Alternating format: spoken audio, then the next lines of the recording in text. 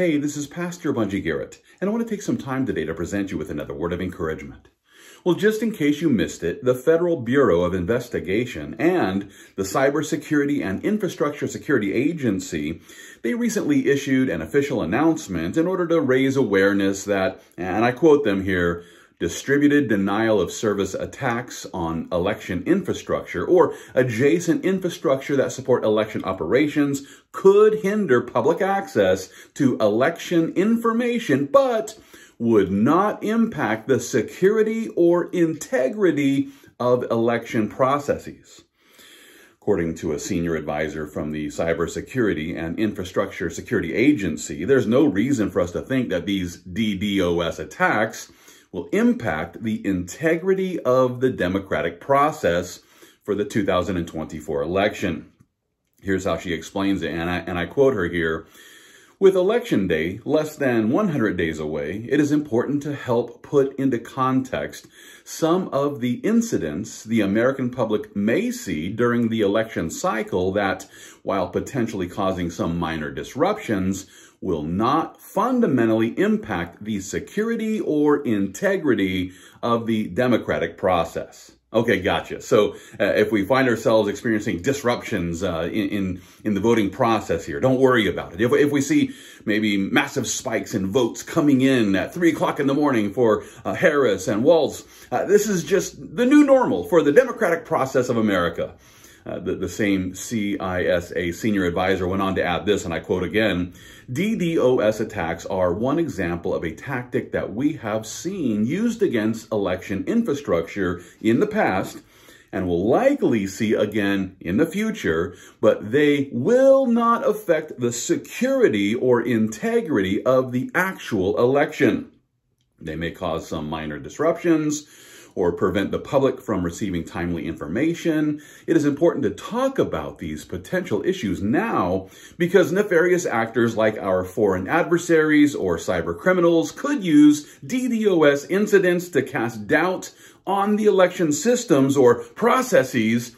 An informed public is key to neutralizing the impact of foreign influence operations and disinformation, which is why we put out this advisory on what a DDoS attack could and could not do. Okay, gotcha. So nefarious actors that include foreign adversaries or cyber criminals, they're going to do their best to alter the outcome of November's election by digitally manipulating election results. But we should go ahead and just believe that, this is going to be the freest and fairest election since 2020. The Deputy Assistant Director of the FBI, he also assured us that we have nothing to worry about by informing us, and I quote here, DDoS are low-level attacks that work by overwhelming websites with traffic to render them inaccessible.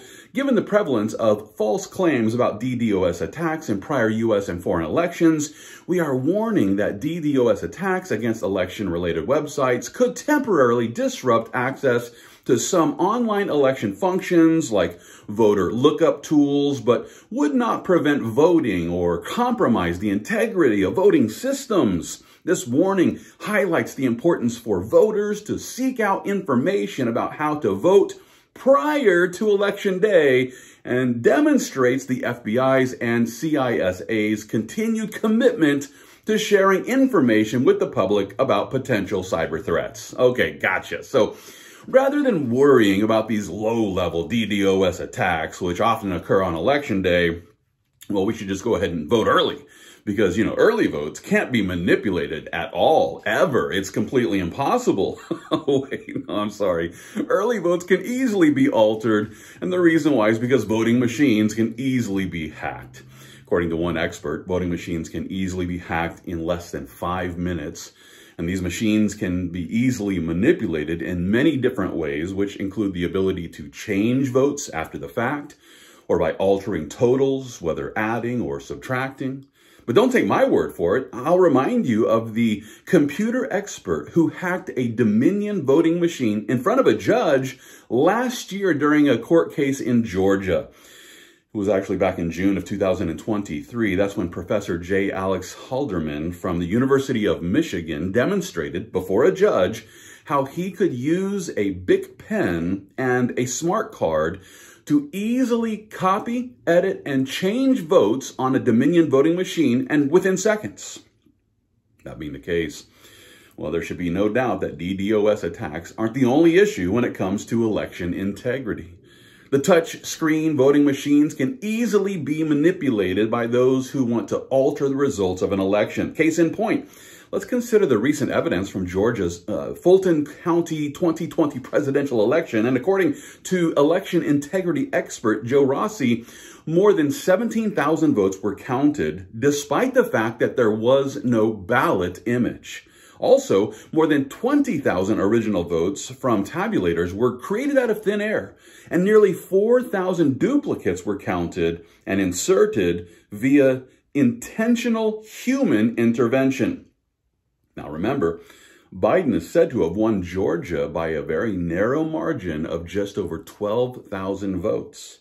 And yet, as we consider the 17,000 votes which were counted despite the fact that there was no ballot image, and the 20,000 votes from tabulators that were created out of thin air, well, there seems to be a case for believing that Trump may have actually won Georgia.